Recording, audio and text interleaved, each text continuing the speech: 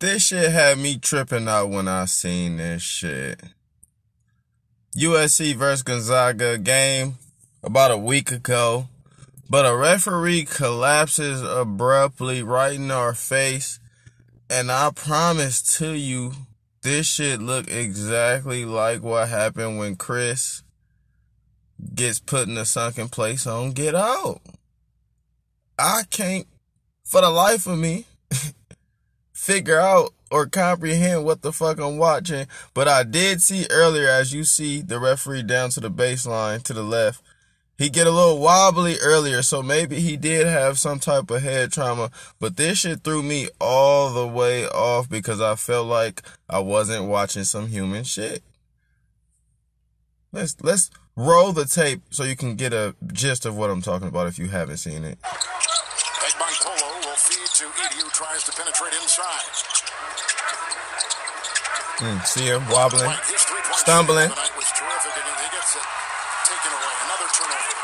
The other way, chipping his way down, getting the two. Andrew Nemhard will put it in. The Florida transfer.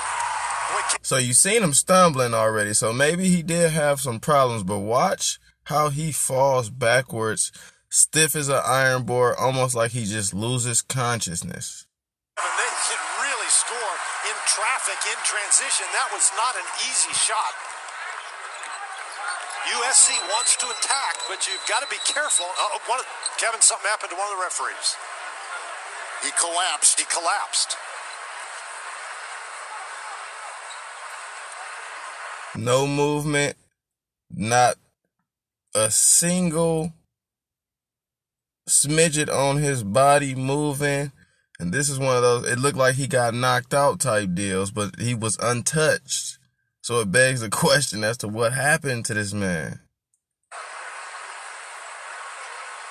And the athletic training staff will race over from both teams, both programs. Bert Smith falling, he is in the upper right. Now, pay attention to the right corner, all the way right corner. They're going to circle him.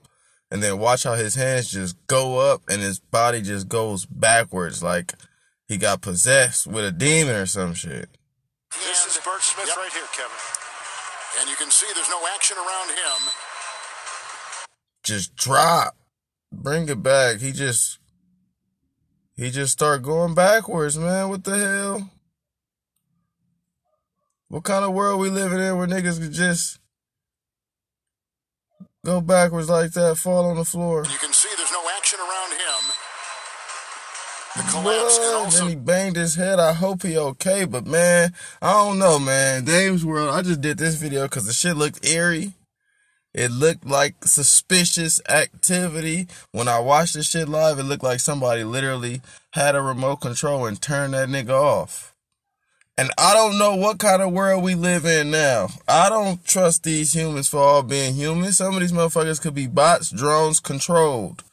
So that's why I did this video, just to let y'all know. What's your thoughts on this?